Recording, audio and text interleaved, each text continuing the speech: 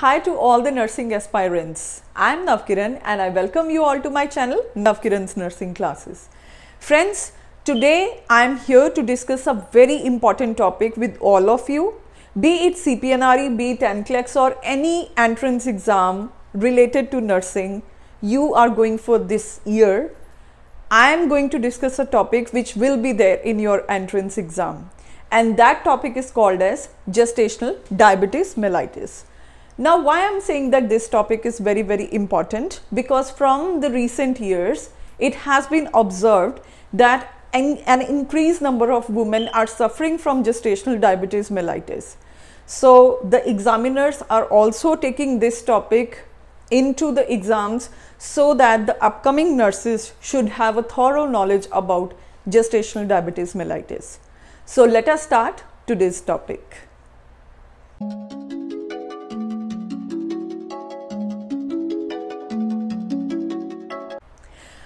Before we start today's video, I just want to request you all, if you are watching my channel Navkiran's Nursing Classes for the first time, kindly subscribe my channel.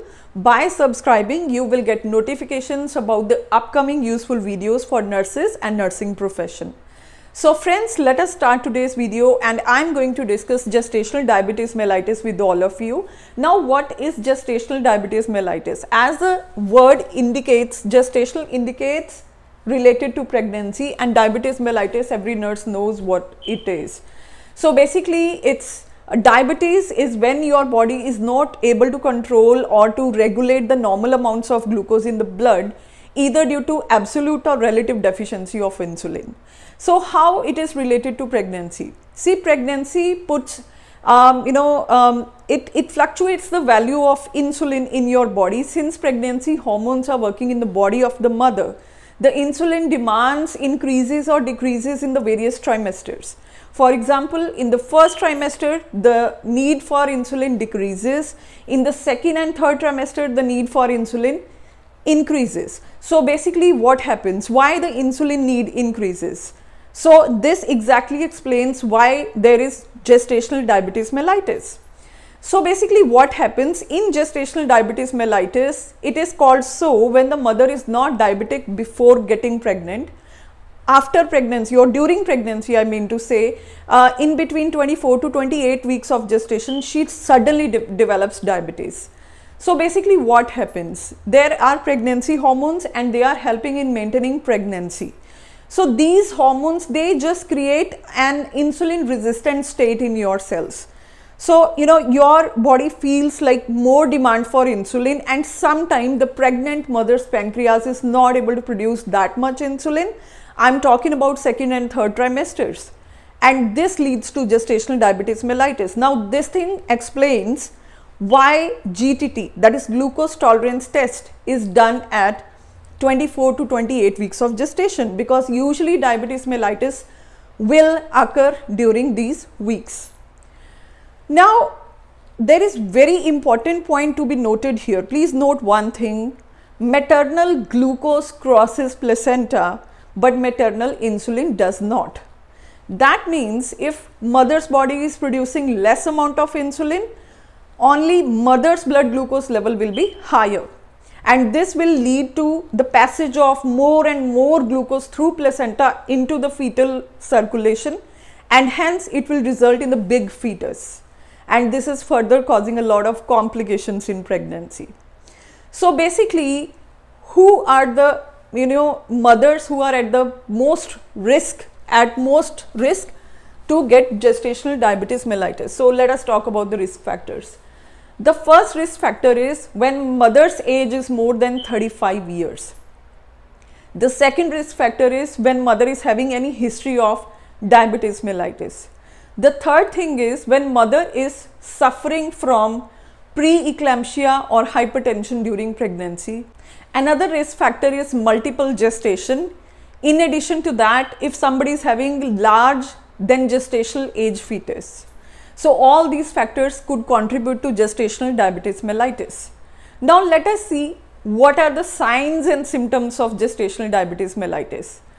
Most of the signs and symptoms are of normal diabetes mellitus. Like we discussed 3 P's in diabetes mellitus. polyuria, polydipsia, polyphagia. In addition to that, there could be weight loss, and there is one very important thing that happens in the pregnant lady, and that's polyhydramnios. That means a lot of amniotic fluid. So she is usually having a big abdomen. Large for gestational age fetus. The fetus is usually huge, as I already have told you the reason for this. And in addition to that, there is very important sign. Most of the time, this woman will suffer from UTI. Yes, urinary tract infection.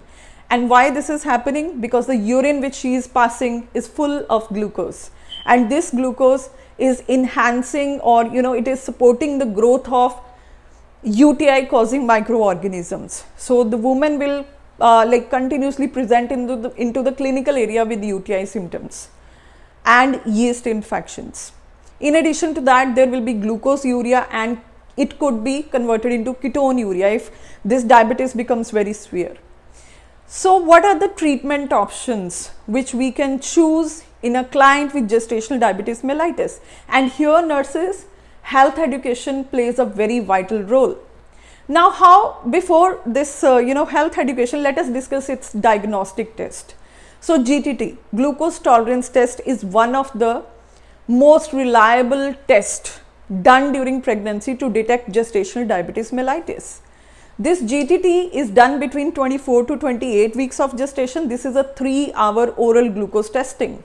So in this, the mother is given 75 or 100 gram of glucose, and then her blood samples are withdrawn every hour 3 times in order to check blood glucose level. So this indicates whether the mother is suffering from diabetes or not. Now what is the treatment? See, the mother who is suffering from gestational diabetes mellitus is first managed with the diet and exercise. But if diet and exercise is not working properly and still the blood glucose level is continuously high, then we have to switch the mother to insulin. Now, insulin is a natural hormone, and as I have already told you, insulin does not cross placenta. So, insulin is a treatment of choice in the diabetic mother. Oral hypoglycemic agents are never given to the mother. This is a red alert point, because oral hypoglycemic agents could be teratogens, or they may cause some problems in the fetus. So they are never been the drug of choice. Now, during delivery, you have to take care of the mother a lot, because during delivery, sometimes the mother is not eating anything, or she is exhausted, she is losing a lot of energy.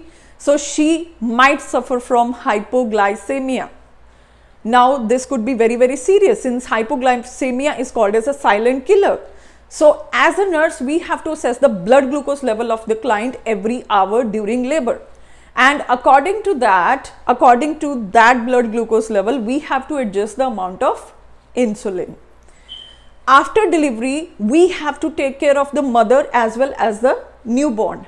The newborn might suffer from a lot of complications. The biggest complication is hypoglycemia. Let me tell you something about it, like how this occurs, how hypoglycemia is the biggest concern in the newborn of diabetic mother. First of all, the fetus is very big. Because of its big size, it needs more glucose. The second thing is, it has been continuously taking a lot of glucose from the mother. So his pancreas is producing a lot of insulin according to the amount of glucose which he is taking from the pregnancy time, right? And now suddenly his glucose supply is cut off after delivery, and suddenly his body will go into hypoglycemia. So as a nurse, the most important thing is to assess the newborn for hypoglycemia, and for this thing we have to take the blood glucose sample of the newborn. And immediately the newborn should be given milk, or if required, dextrose solution in order to maintain blood glucose level.